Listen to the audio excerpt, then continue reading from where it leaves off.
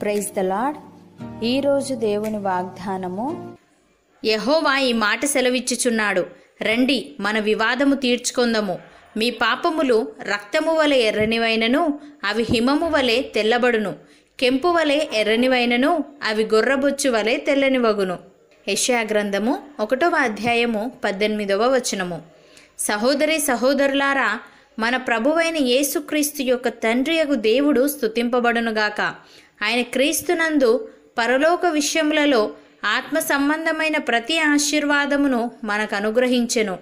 ఎట్లనగా తన ప్రియుని యందు తాను ఉచితముగా మనకు అనుగ్రహించిన కృపామహిమకు కీర్తి కలుగునట్లు తన చిత్త ప్రకారమైన దయా సంకల్పము చొప్పున యేసుక్రీస్తు ద్వారా తనకు కుమారులనుగా స్వీకరించుటకై మనలను ముందుగా తన కోసము నిర్ణయించుకొని మనము తన ఎదుట పరిశుద్ధులమును నిర్దోషులమునై ఉండవలెనని జగత్తు పునాది వేయబడక మునుపే ప్రేమ చేత ఆయన క్రీస్తులో మనలను ఏర్పరచుకొనెను. దేవుని కృపా మహదైశ్వర్యమును బట్టి ఆ ప్రియుని యందు ఆయన రక్తము వలన మనకు విమోచనము, అనగా మన అపరాధములకు క్షమాపణ మనకు కలిగి ఉన్నది.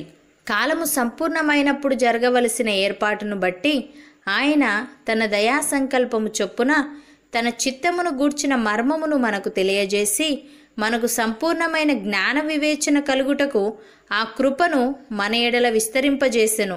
భక్తుడు ఈ విధంగా అంటున్నాడు, ఒక మనుష్యుని ద్వారా పాపము ద్వారా మరణమును లోకములో ఎలాగు ప్రవేశించెనో అలాగుననే మనుష్యులందరూ పాపము చేసినందున మరణము అందరికీ సంప్రాప్తమాయెను. ఏలైనగా ధర్మశాస్త్రము వచ్చినదనుక పాపము లోకములో ఉండెను, గాని ధర్మశాస్త్రము లేనప్పుడు పాపము ఆరోపింపబడదు. అయినను ఆదాము చేసిన అతిక్రమమును బోలి పాపము చేయని వారి మీద కూడా ఆదాము మొదలుకొని మోషే వరకు మరణమేలెను. ఆదాము రాబోవు వానికి గురుతయుండెను. అయితే అపరాధము కలిగినట్టు కృపావరము కలగలేదు. ఎట్లనగా ఒకని అపరాధము వలన అనేకులు చనిపోయిన ఎడల మరి ఎక్కువగా దేవుని కృపయు యేసుక్రీస్తును ఒక మనుష్యుని కృపచేతనైన దానమును అనేకులకు విస్తరించెను. మరియు పాపము చేసిన ఒకని వలన శిక్షావిధి కలిగినట్టు ఆ దానము కలగలేదు. ఏలయనగా తీర్పు ఒక్క అపరాధముల మూలముగా వచ్చినదై శిక్షావిధికి కారణమాయెను. కృపావరమైతే అనేకమైన అపరాధముల మూలముగా వచ్చినదై మనుష్యులు నీతిమంతులుగా తీర్చబడుటకు కారణమాయెను.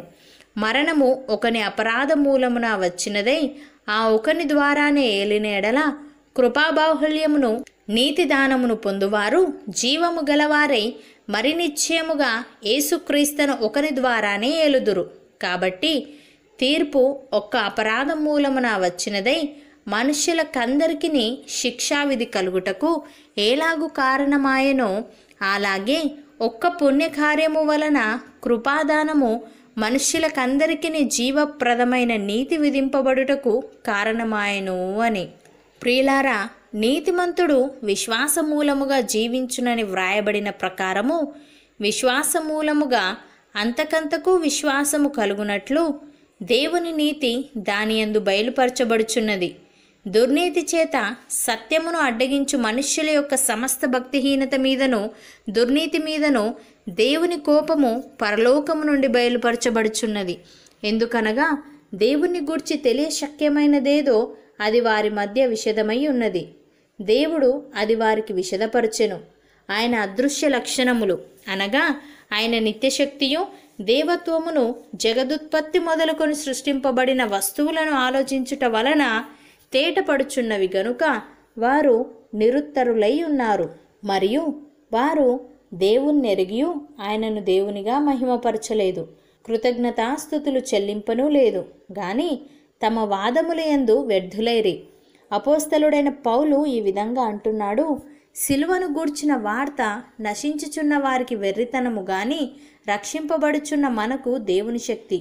ఇందు విషయమై జ్ఞానుల జ్ఞానమును నాశనము చేతును, వివేకుల వివేకమును శూన్యపరుతును అని వ్రాయబడి ఉన్నది. జ్ఞాని ఏమయ్యను? శాస్త్రి ఏమయ్యను? ఈ లోకపు తర్కవాది ఏమయ్యను? ఈ లోక జ్ఞానమును దేవుడు వెర్రితనముగా చేసి ఉన్నాడు గదా. దేవుని జ్ఞానానుసారముగా లోకము తన జ్ఞానము చేత దేవునిని ఎరగకుండినందున సువార్త ప్రకటనయను వెర్రితనము చేత నమ్మువారిని రక్షించుట దేవుని దయాపూర్వక సంకల్పమాయను అని.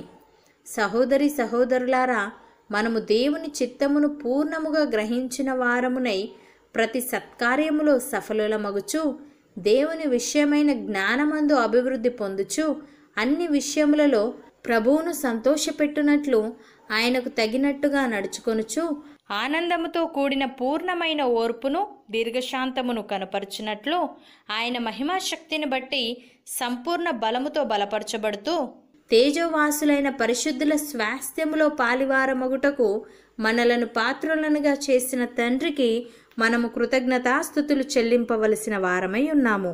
అవును అన్నవారు నాతో పాటు ప్రార్థనలో ఏకీభవించండి. పరిశుద్ధుడా, ప్రేమగల తండ్రి, నీవు మాకిచ్చిన ఆత్మ సంబంధమైన ప్రతి ఒక్క ఆశీర్వాదమును బట్టి నీకు స్తోత్రములు. తండ్రి, మేము నీకు విధేయులమై నీ అందలి విశ్వాసము చేత నడుచుకునే వారముగా ఉండుటకు సహాయము దయచేయమని, మేము నీ చిత్తమును పూర్ణముగా గ్రహించిన వారమునై ప్రతి సత్కార్యములో సఫలులమగుచు నీ విషయమైన జ్ఞానమందు అభివృద్ధి పొందుటకు కృపచూపమని యేసుక్రీస్తు నామమున ప్రార్థిస్తున్నాము తండ్రి. ఆమెన్.